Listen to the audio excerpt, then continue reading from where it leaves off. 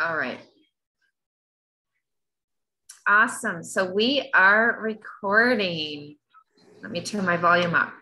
All right. So thanks for being here, Erin. I'm glad we're doing this. Thank you for having me. Yeah. So I want to share with those that are watching. I started doing lives with different women in not necessarily just the health industry, but women that I connect with, and I see what they do and how it connects to health. Because what I believe is health is not just about what you put in your body, it's also how we think. It's also what happens within our house. It's our relationships. It's everything. And so I met Erin in a Facebook group of other women entrepreneurs. And I think, I can't even remember now, but we connected. And she shared with what she does and all about organization and decluttering your space and decluttering up here. And I said, you know what, we should do a chat, like a 30-minute chat, and talk about how what you do is completely related to the health of our mind and our body. Well, everything really. And so I wanted to invite you on so that you can share with my community. And of course, you're going to be sharing this with your community. And I believe that there's definitely going to be women out there that don't even know what you do. They're going to say, oh my gosh, I need that. I need to learn more about this. So ladies watching and men watching as well, really listen into how you can better your space that you live in, specifically, maybe your office, maybe your bedroom. And I want you to really realize that all of that has to do with how healthy your mind and body is. All right. So Erin, why don't you just share a little bit about you and also how you got into this field?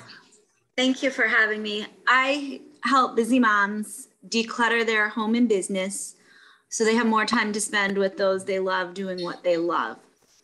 And what I noticed as you know, as a mom in general, or, you know, even as a, human in general, what we do is we get so busy and the usual day-to-day tasks take so much time and energy from us that we can't focus on what we truly want to focus on. So, you know, we all have 24 hours in a day. How are we going to get what we need to get done? So being a little more organized, being a little more intentional, a little more decluttering goes a huge, long way. I remember somebody first told me about, and she was an older woman that I worked with years ago. And her simple tip of having 3 clothes baskets, one for light clothes, one for dark clothes, and one for whites. And you don't separate your clothes. You separate your clothes the second you take them off and put them in the hamper. That way you don't have the whole clothes basket on the floor, the piles all over the floor, taking up all the house. If you don't get to it that day, they all run together. You have to put them away, start all over. And I'm thinking, that's genius. It's something little that we do every day that can save so much time and make things, you know, go really smoothly. So that's what I loved. And then of course, you know, I noticed with clutter builds up in your house. It causes so many negative emotions. And mostly women tend to associate a cluttered house with, I'm not good enough. I'm not a good wife. I'm not a good mother. I should be better. And it's amazing how that can be internalized to things that don't even necessarily relate. You know, you can be busy and cluttered and be a fantastic human being, mother, wife, whatever. But that's not how we associate things with. We just look at our house and say, oh my gosh, look at this. But what I also noticed too is every time you see clutter, your brain is constantly thinking, and it's, what do I need to do? You always feel like there's something that has to be done. So you're never at that peaceful place of rest, of that relaxation, self-care that you need. And so just diving more into clutter and how it affects our day-to-day lives, and even it can cause us to gain weight. I'm like, how is that even humanly possible? But it's just the stress and the emotions of, I have to do this. This is making me focus. This is taking my attention away from various things. And it also affects our sleep. It just amazes me. Wow. You know what? I'm going to interject there because just, you know, that it affects our sleep, that it affects our stress levels. Like that's one of the things that jumped out at me because I talk a lot about, I talk a lot about metabolism. Women that come to me want to improve their metabolism. Women that are in their 40 plus want to feel better in their bodies. They want to age well. And metabolism is a big thing. And it's related to everything that's going on in our body, right? And sleep is a big part of that. Stress is a big part of that. And when we're stressed, people think that, stress is just related to maybe, I don't know, all the things that we have to deal with. But what I think women don't realize, because I've asked women this before, and I've had women say, really, is that, because I've talked about this before in my community, is when you have stuff everywhere, that is actually, we know this to be true, it's actually elevating cortisol levels in your body. And cortisol is that stress hormone, right? That's the hormone that is released when our body is in fight or flight. And that stress hormone is there to protect us. And stress is good to some degree. However, when we have clutter everywhere, or when we can't organize ourselves, like our kitchen is a mess. Like one mentor that I follow, she actually has I don't know if I would say it's a program, but kind of sort of like a program or a challenge where she actually has called Good Night Kitchen. And she actually basically teaches people, there's a lot to it, but the gist of it is how you can prepare your kitchen to go to sleep at night when you do. So when you wake up in the morning, you come into a kitchen and your kitchen is spotless, or everything has its place.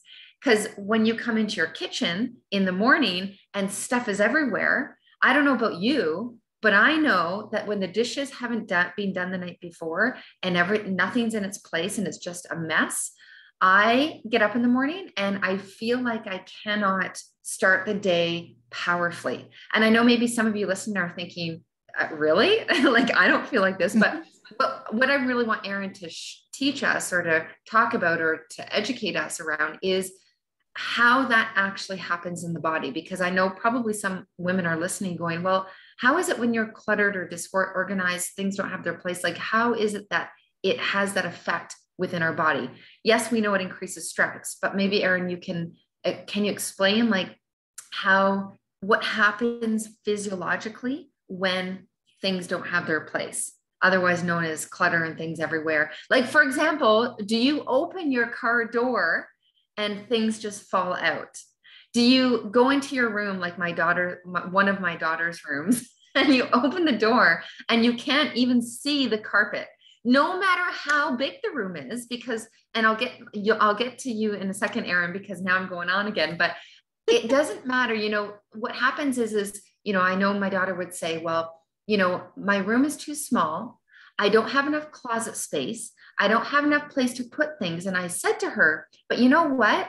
It's not even about that. It's about how can you keep your space tidy? How can you train yourself or learn how to keep your space tidy in the small space that you have, so that when you get a bigger space, all of what's going on inside of you doesn't come with you and it's just the same. So what's happened is we moved and her room got bigger when we moved. Guess what her room looks like? Erin, it looks exactly like it did in the smaller room. And I said, look, honey, didn't you say that in the smaller room? So anyways, I guess what you to explain, and I want women to realize that it's not about getting a bigger house, a bigger car, a cleaner car. It's about learning how we can take care of what we have right now so that we can actually show, the universe or God, or show that we're able to handle what we have now so that we can actually take on more down the road, if that makes sense. So can you maybe explain what happens within us and how we can shift that? Well, I totally love that. And yes, I can definitely relate to your daughter, because my thought process for a while is our house is just too small. We'll move to a bigger house and everything will be perfect.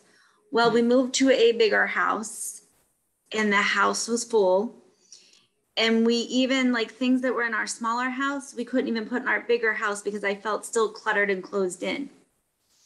So it's just, we see clutter, we feel not we, but some of us, I do, I know.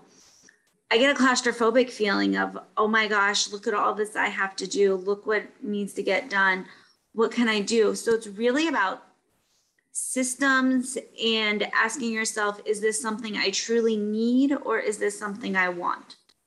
Because like people will go and buy, you know, you go shopping, you like that shirt, you buy it.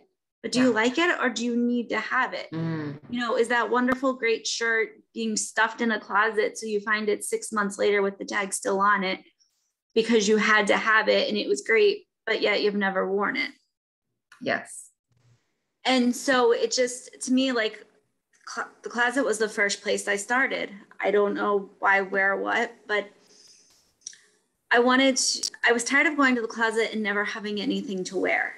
And that was my mindset of, I hate all my clothes. Nothing looks good. Nothing fits. Everything's too small, too big, you know. So I woke up in the morning feeling like already I was less than, already low self-esteem. I can't conquer the day because I can't even choose what to put on my body. So immediately negative self-talk is setting in. Immediately, if I'm met with a wonderful opportunity, I'm going to probably take a side away from that because I'm not feeling my confident best self. Because I just, you know, negatively attacked myself in the closet based on the emotions and what was running through my head.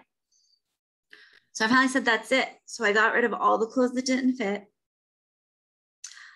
Anything that had a bad memory attached to it, or I just didn't like the way it looked for whatever reason, everything got rid of. And it was so funny because I think it was like 6 to 8 bags of clothes I actually got rid of on that first try. Wow. And I realized, oh my gosh, I have wonderful, amazing clothes that fit me perfectly and I love. I never knew what the good clothes were surrounded by all the clothes that I didn't like. So I guess we focus on what we have more of or naturally, and it's just true gratitude, focusing on what we can improve on and, you know, being thankful for what we have. But, you know, I always recommend too, when you're decluttering or going through a space, you have to do it I have to do it 3 times. So you go through it, get rid of stuff, you go back a week or 2 later, you get rid of more stuff, you go back a week or 2 later, you get rid of more stuff.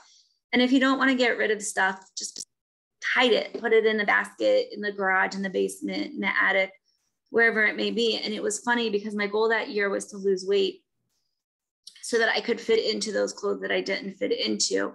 And within a year, I think I lost about 50 pounds having gotten rid of those clothes. Wow.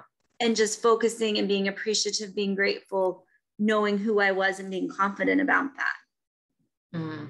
Yeah, confidence is such a big thing.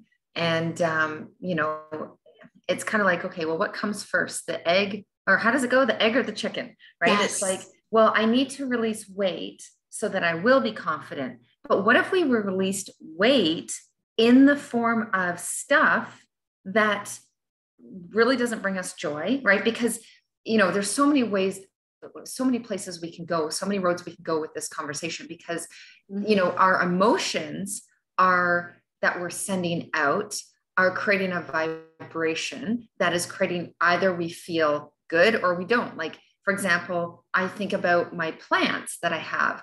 And, you know, for me, everything, it's always about more plants in the form of essential oils, more plants in the form of my tower garden, what I eat, more plants in the form of my whole food capsules that I eat, more plants that I breathe into my, you know, breathe in because they're cleaning the air, like the one behind me kind of thing. So they make me feel good, right? If you walk into your closet or into your kitchen, this is why I believe moving is amazing, because when you move, especially downsizing, when you move, well, I mean, I guess it's maybe only downsizing, but still, when you're moving, most people are feeling like they're starting fresh. So what do we want to get rid of? Like, for example, we moved and we sold so much stuff.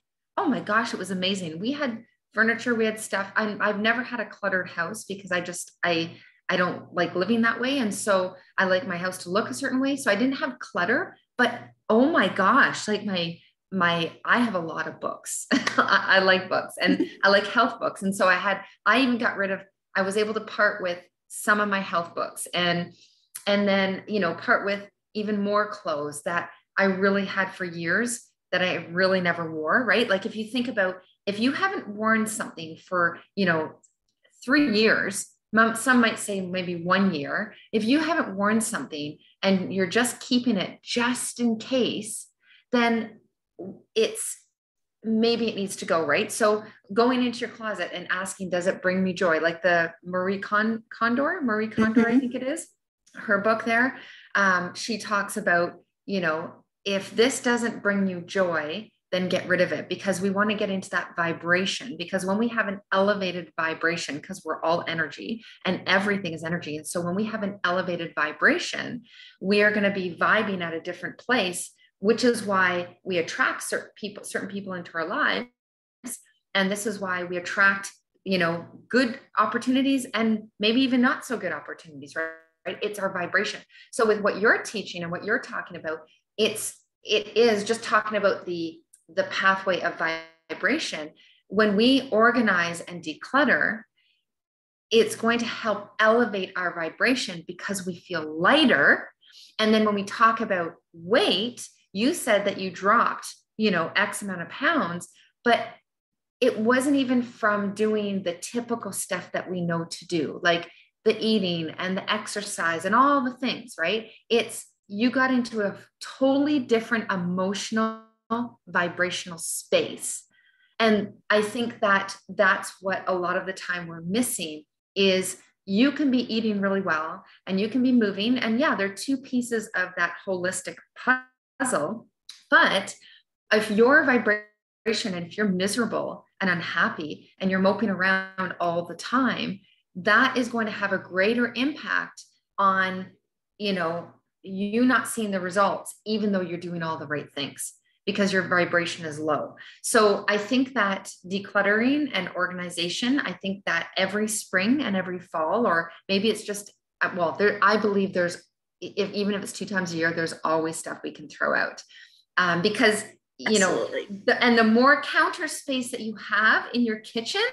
So the house we sold about 4 years ago, the kitchen was quite large and there was a lot of counter space. Oh my gosh, Erin, it was like, there's this one counter space that always people had to put papers on it. I'm like, I can't handle this. Or my island. It was just like a big island, but everyone, like you would not believe, people just leave stuff on it. My family would just leave stuff on it. Kids, when they're small, they bring home a lot of paper, right? From all their artwork. So what we did was you cannot save all of the artwork because there's endless amounts, but I would look through the artwork and I would look at what I need to keep this and definitely need to keep that. And then I would actually put it in either a box or put it in something like a folder, whatever it was for each child. And then I would get rid of it because I'm talking stacks of paper. And I would say, with the child, okay, whatever one it was of my kids, I would say, okay, this is what we're going to keep. And honestly, I don't remember all this much that we gave away. I don't even remember what that was. But the few that I have, when we go through that, that's memorable, right? So yeah, it's so key when we're talking about managing weight, right?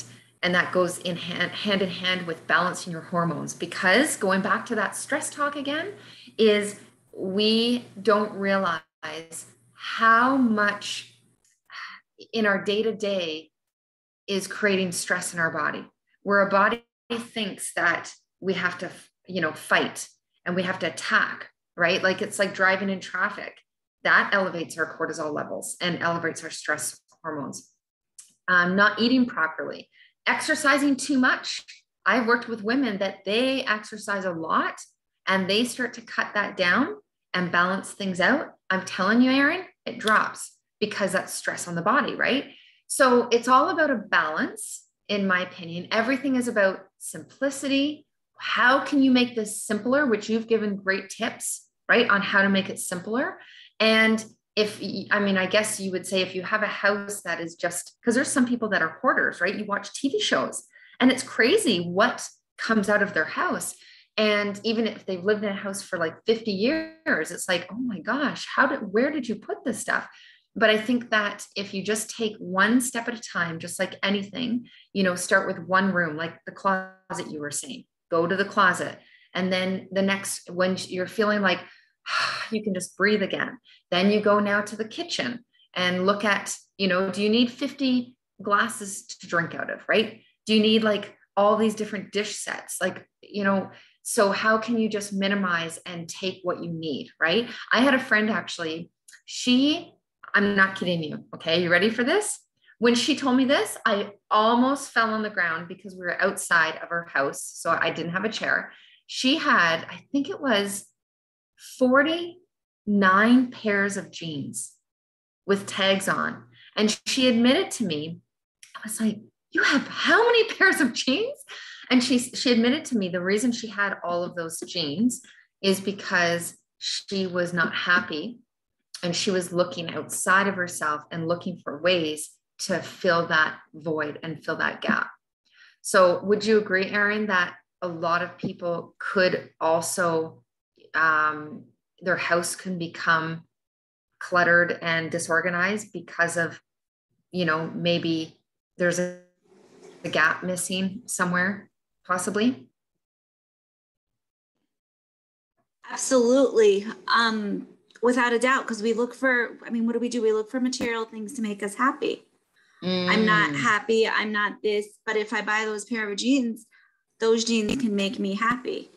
Yes. And then they sit there, uncluttered or cluttered, and they sit there with the tags on, and you're still not happy. And not only are you not happy, 49 pairs of jeans, that would be great, but that's over a month and a half almost to wear those once. If you wear one pair a day, how often are you going to experience the joy from the pants when you have so many more of those? Yeah. So, you know what I just heard actually, Erin, when you said experience the joy. So really, I wonder how much then joy is, or lack of joy is coming from the clutter and disorganization, right? Absolutely. Because, you're just sitting there looking at stuff. And I'm not saying just get rid of everything, eliminate everything, because, maybe there is somebody out there that needs 49 pairs of jeans and that makes them happy. So that's great. But know what your life is and know what you need to make you happy and know what you're truly like utilizing and what's important. Like I have a million books. It's really hard for me to get rid of the books because I like them. But, when you need space, sometimes you go through and you pick out the books and you get rid of 6 books a year. And then maybe, a year later, you get rid of 10 more, despite the fact that you bought 15 in that year. But still, you guys get my idea. Yes. But do things that, are going to bring you joy, that are going to make you happy. And it's very important too, when you start decluttering or getting rid of stuff, you stick to an area. So like you complete the entire closet or you complete a section of the kitchen. Because I don't know if I let my squirrely brain go some days and it's like you say you're going to clean the house, but you really didn't clean the house because every time you go to a room, you've done something there. But you can't experience that, oh my gosh, this looks good, this looks clean, this is my work and this is my accomplishment. Yeah. And so stick to an area. I always say to start with the area that drives you crazy or causes the most negative emotions. So it could be something as little as like a drawer in the bathroom or a drawer in the kitchen. Yeah. Start small, start simple, and just build on that because momentum will pick you up and take you. And that's true for everything, right? When people talk about, a health journey, like just do something, right? Because otherwise we don't do anything, right? And then that overwhelm takes over and then you just don't get anywhere. So one of the books, speaking of books that I love, if you have not read this book, Erin, and those of you listening, this is a must. It's for every area of your life. It's called The Slight Edge by Jeff Olson. It is amazing. One of the all-time best personal growth books. I guess it's personal growth. It's called the slight edge. So basically what that means is he talks about the small, simple things that you do every single day, either basically take you closer to your goal or take you further away, right? So if you want to feel like, he talks about how if you eat a hamburger, you go to, I don't know, any fast food restaurant and you eat a hamburger once a year, nothing will change. If you eat it every month, okay, maybe a little bit, but if you eat it every week versus every single day, there's going to be a difference, right? It's the small things. So you don't notice if you're eating a hamburger every single week or every day, we'll say, right. You don't really notice much, we'll say, after a week, but then after 2 weeks, and then after 3 weeks and 4 weeks, and multiply, guess what happens? You notice that hamburger's on you, right?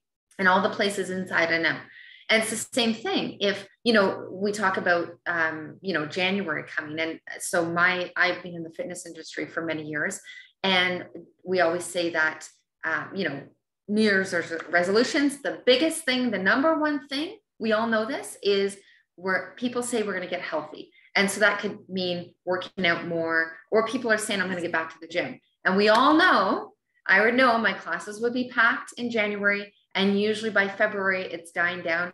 Usually after 2 weeks, it's dying down, but we'll give it a month and then it goes, right? So the thing is that people will do it. So they don't see a result because it's not quick enough, because we live in this microwave society. It's not quick enough. So what we do is we just quit because we're not seeing the results, but we don't understand that the results don't come in just 2 weeks, or even when I take women through detoxes, they see results. Some people not as quick as others. Everyone's different, but that's why it's about a lifestyle. So if you can, taking that slight edge talk here, if you can put the slight edge and the lifestyle focus, because I talk about lifestyle a lot within my community and health. So with clutter and disorganization, or decluttering and organization, is look at it as a lifestyle. Start, clean out whatever you need to clean out. And then how can you keep it that way, right? How can you keep your kitchen tidy? So if you pull out all the glasses and you have 50 million glasses, how many glasses do you need? If you have guests over, how many glasses do you need? And just keep what you need there. And then asking, like you said, okay, if you have a thing for glasses, you ask yourself, do I really need these glasses? Because it's going to start to, multiply, and all of a sudden you're back with 100 glasses, right? I'm just using that as an example, right? So absolutely, we have to focus on lifestyle. How can we keep this as a lifestyle? So what would you say in closing? What would you say would be in terms of keeping this as a lifestyle?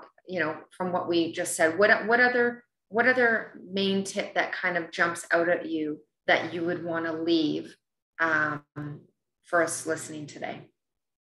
I would say it's really about a routine and daily habits that build up. And of course, daily habits take time. So whether it's, setting a timer, going through a room for 2 minutes to tidying up, getting rid of what you don't need, or maybe it's pick up 10 things in that room, whatever style you prefer. But more like, okay, so your kids are bringing home the papers. When they bring home the papers, they go straight to a drawer in the cabinet, or they go straight to a box. And then you can, take them from that box or whatnot. Yes. Like with the mail, you don't come in and just set the mail down. You go straight to the garbage can. And you get rid of the mail you don't want. And then you do whatever needs to be done with the other mail. Yes. You have a catch-all bin on the kitchen counter. So when you come in and throw your keys and whatever else people have in their hands, everything has a designated spot.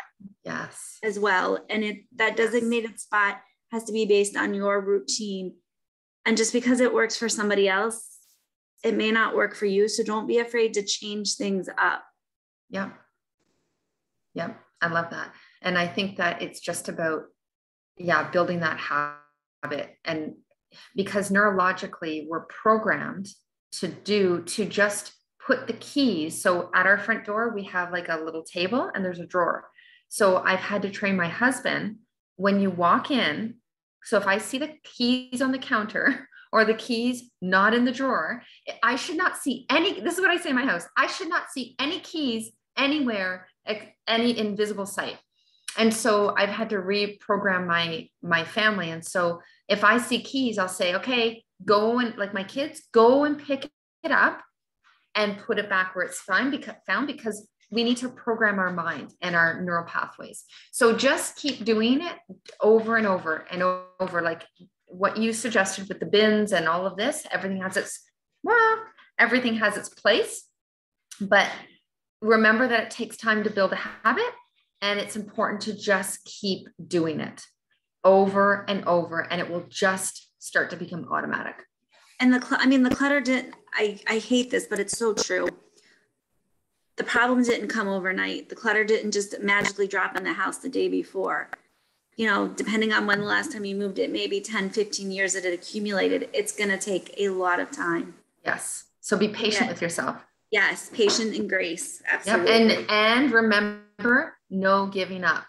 You're like, if you're like, oh, forget it, I just keep doing just determine, make a decision that you're just going to train yourself.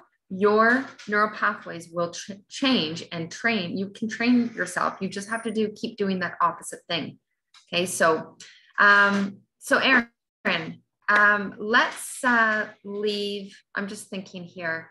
If you have anything that you want to include, maybe in the Facebook comments, you want to leave your information, I'll do the same thing.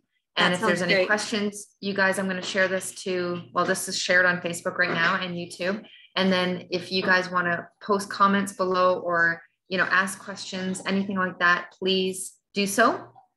And Erin and I will both post where you can find us. And I'm glad you guys joined us. So thanks, Erin, for chatting with me. All things health, even though it doesn't seem like health, because it's all connected. Yes, thank you. Awesome. All right, everyone. We'll see you for the next Tuesday chat.